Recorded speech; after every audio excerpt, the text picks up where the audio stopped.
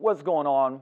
Back here with Ask Luka, and today's Ask Luka is really kind of a rant. Actually, it's not a rant, it's more of something that I've noticed that I wanted to address, right? And it comes in the form of what we see on social media, what we see all around, I would say even like TV, commercials, everything, right? Where it's memes and it's like, hey, just do it. So I'm going to tell you why just do it is bullshit. What I mean by that is like, hey, listen, I love Nike, and I love the just do it slogan, but if somebody's not succeeding in something, and in this sense it's going to be, for instance, training and nutrition, especially nutrition, lifestyle change, and you go like, man, you just got to do it.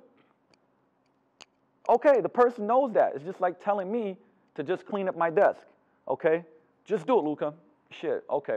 Well, I've been trying to just do it for 2 years, but it hasn't been working.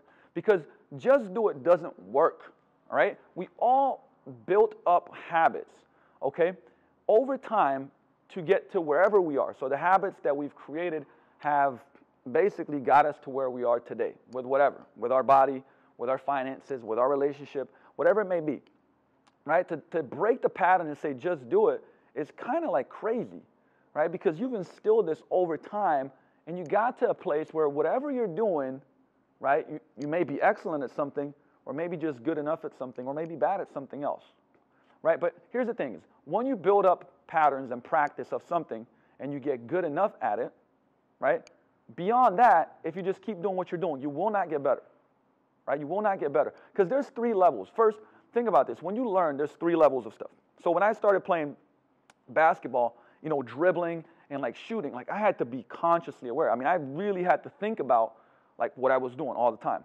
Man, elbow in, extend, follow through. This is the last finger that leaves the hand. Like I had to think about it. If somebody distracted me, man, it's over, right? And for a long time, I had to take thousands and thousands of shots before I got a feel for it. Once I got a feel for it, then I could like start dribbling and, you know, taking step backs and shooting.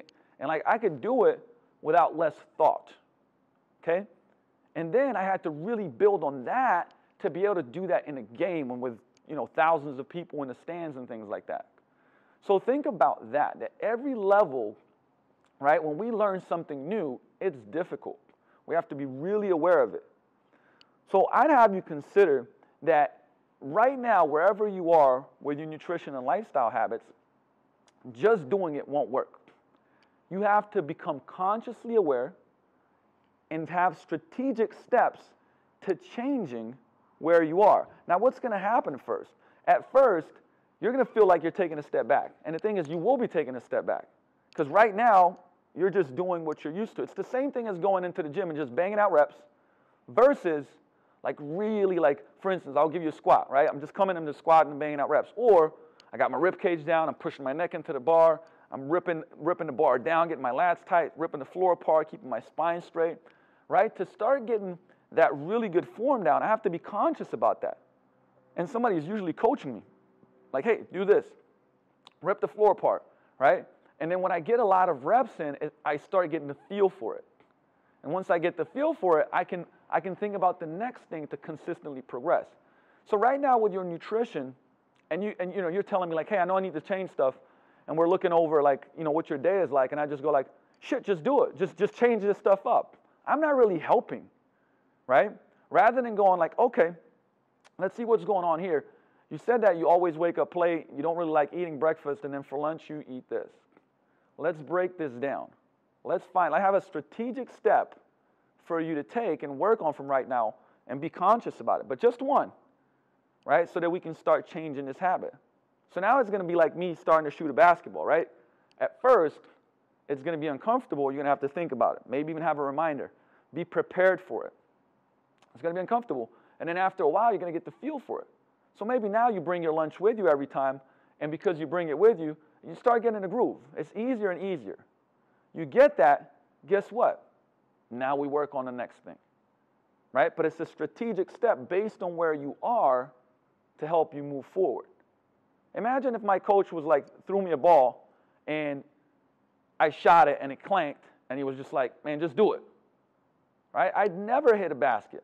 Because the thing is, if I practice missing, I just get really good at missing. So maybe right now what you're doing is you're practicing mediocrity, or maybe practicing something that's helping you fail more than it's helping you succeed. So you need strategic steps. You need a loop, a conscious loop of awareness, what's going on, what are we going to do next to fix it, and train that, and then move on to the next step. So with that now, you can see like why I kind of get irritated by seeing, you know, and I know it's in good, I would say in good spirits, where you go like, man, you can do it, like you can do it, just really work hard. And the person is super frustrated because, man, I've tried this and I've tried this and I keep trying to take on more, but you're stuck in almost like this karmic loop because you've deliberately, you've practiced something to get to where you are. Now you got to take a step back, become aware, and deliberately practice in another direction that will make you successful, right? So rather than just doing it, right, stop. Stop and become aware of where you have a bottleneck in anything that you want to change. But specifically now we're talking about, you know, your body composition, your lifestyle changes. But like, see first what's stopping you from getting you where you want to go. And then just take one piece of that, right? And I advise you, like, get a coach, get somebody to help you with it. They can give you strategic steps, constant feedback, so that you can keep improving. And guess what? At first, it's not going to feel like you're getting better right away. It's not. You're going to take a step back so you can take 3 steps forward.